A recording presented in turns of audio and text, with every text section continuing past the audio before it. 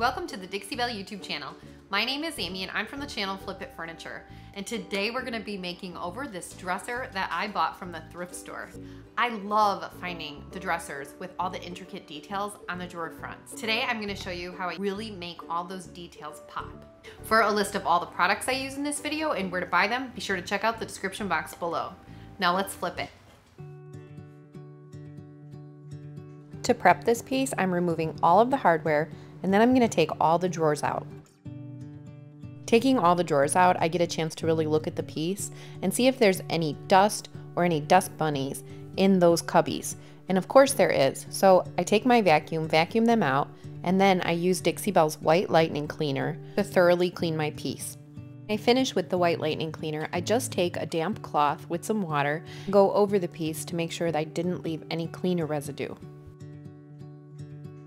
While I was cleaning, I noticed that some of the finish is chipping a little bit, so I take a little sanding sponge and I just sand over it to smooth it out.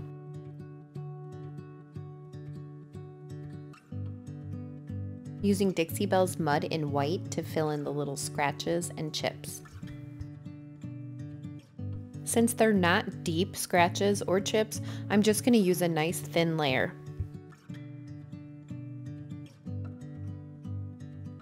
And once that dries, I take a soft sanding sponge and just smooth it out.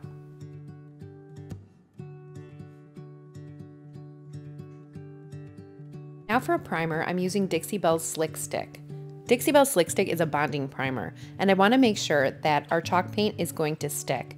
The top of this is really shiny. The drawer fronts are plastic panels, so I definitely need something to ensure that my chalk paint is going to stick properly. I add 2 coats of Slick Stick, I wait for it to dry about 2 hours, then I come back with another coat, and then I leave it overnight. I don't add my paint until the next day. You can see I started out painting with my Dixie Belle mini brush, and then I remembered I haven't used the Slick Stick in a little while, but I love using the Scarlet brush with Slick Stick. The Scarlet brush has really firm bristles that are kind of tightly packed together, and you end up with a nice smooth finish.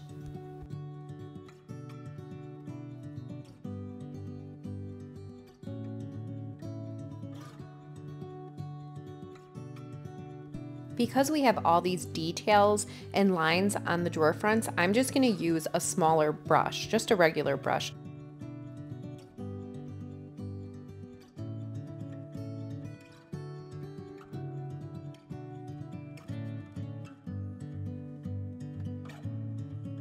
Here we are, and it's the next day.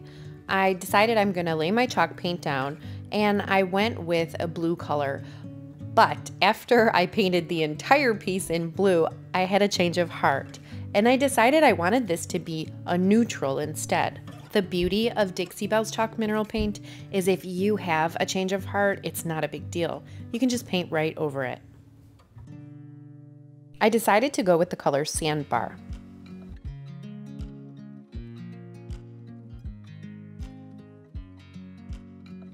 Using my water mister along with my brush to add a thin layer of paint. I add a total of 2 coats, waiting for it to dry in between coats. Using the water mister and the thin coats really helps to reduce brush strokes and give it a nice smooth finish. You could also use a little extra fine sanding sponge to smooth out your paint in between coats.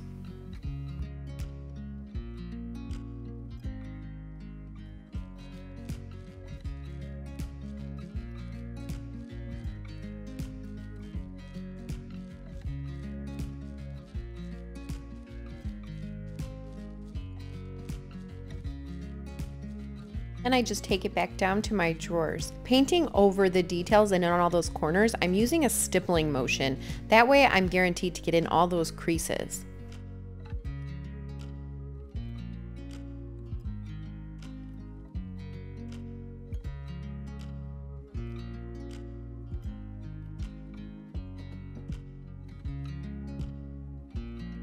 I have 2 full coats of Sandbar on my piece and it's nice and dry. So now I'm going to take Dixie Belle's clear coat and add a coat of sealer on the entire piece, including the top.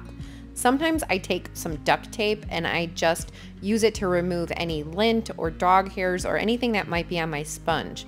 Because if it's on your sponge, then it'll mix with your clear coat and then it'll be on your piece.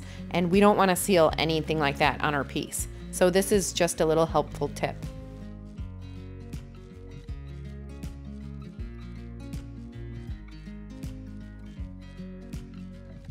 Now I'm carefully adding my sealer to the top with my sponge, and I'm working in rows, one row at a time, making sure to smooth out the transition line in between.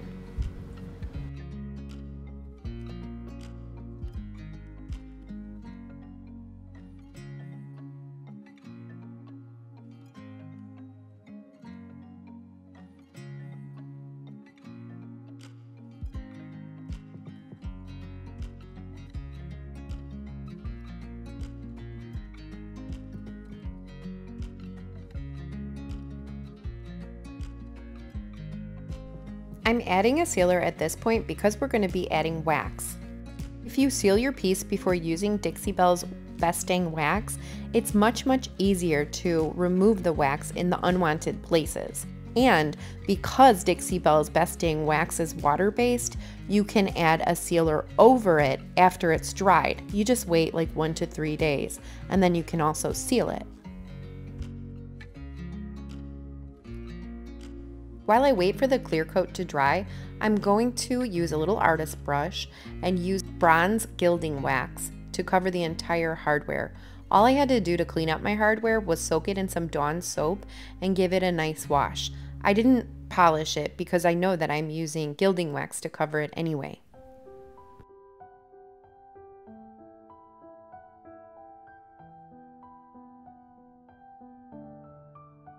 Now I'm using the Best Staying Wax in black and my French tip brush.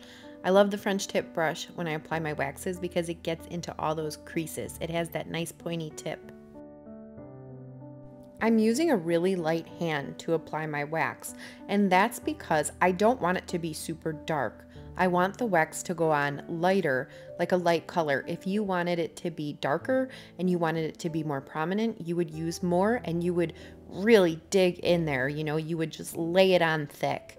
But we're going really thin so that we have it just really light.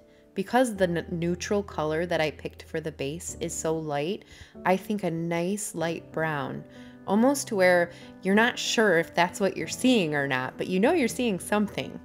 That's what's going to be on there. That's the effect we're going for.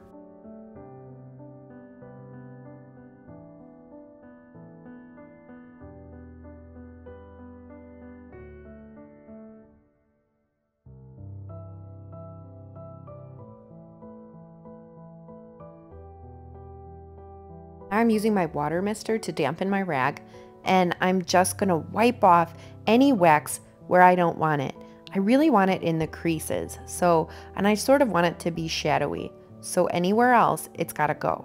And because we laid on that sealer first, it's going to come up nice and easy.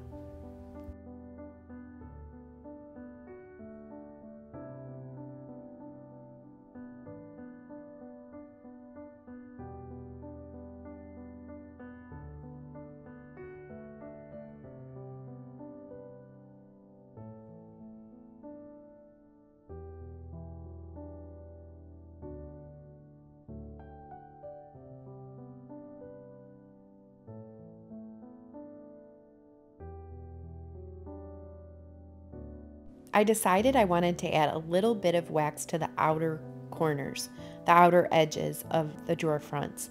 And instead of going back and forth with my brush, I'm going in an upward motion. That way I get a softer, subtle look. Instead of putting it all in the creases really dark, I'm just sort of tapping in an upward motion.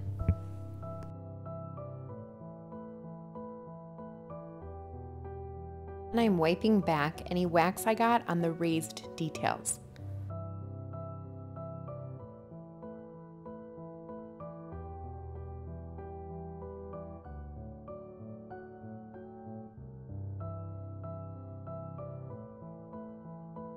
Now I'm taking the gilding wax that I used on the hardware and I'm gonna bring it into the drawer fronts. It's just these little details on each side.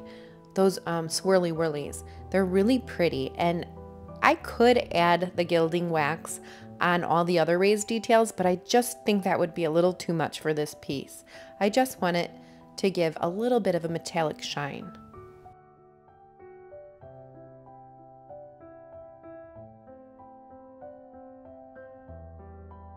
Look at the huge difference a little bit of wax can do to your piece. It really brought all those details out. Now for the finishing touches, we're adding a little bit of furniture wax and a little bit of the gilding wax to the rest of the dresser.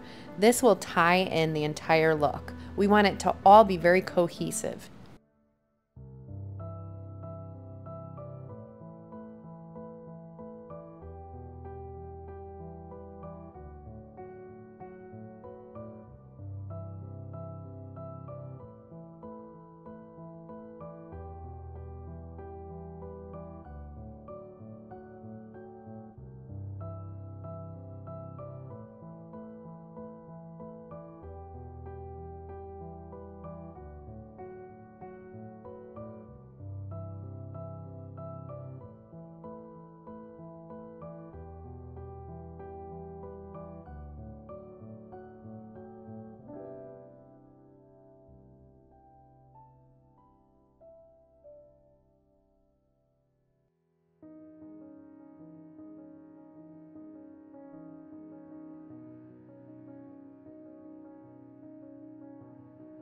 And here's a reminder of what it looked like before.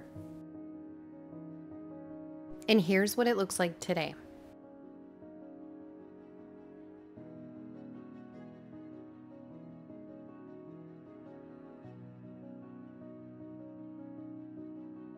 I love using the waxes. The waxes take your piece from ordinary to extraordinary. The bronze gilding wax is one of my favorites because it's very neutral, but it has that metallic in it, so it just gives that neutral shine, and that's where you get that little pop of glam.